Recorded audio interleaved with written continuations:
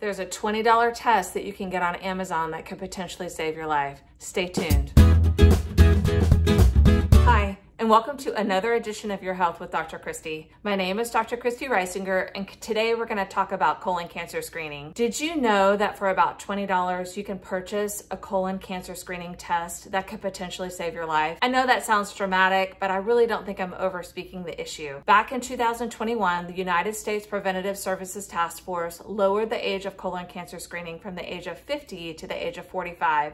Because between the ages of 20 and 45, colon cancer is the leading cause of death for men in that age group, and it's the second leading cause of death for women in that age group. When someone needs colon cancer screening, they essentially have three options: the colonoscopy, the Cologuard, and the FIT test. I would love for everyone to get a colonoscopy. It's the gold standard, but I just have especially younger patients that are just not going to do that. The second best option is Cologuard. It's the most sensitive and specific for colon cancer, but it can cost several $100s, and a lot of insurances except Medicare don't usually cover it. So that leaves us with the FIT test. Now, for $20, you can purchase that without a prescription on Amazon and have it mailed to your house. It's super easy to do. You just put a little bit of stool in a test tube, and within minutes, you either have a positive or a negative result. However, if you get a positive result, that means that there is potentially small bits of blood in your poop, and you need to let your doctor know.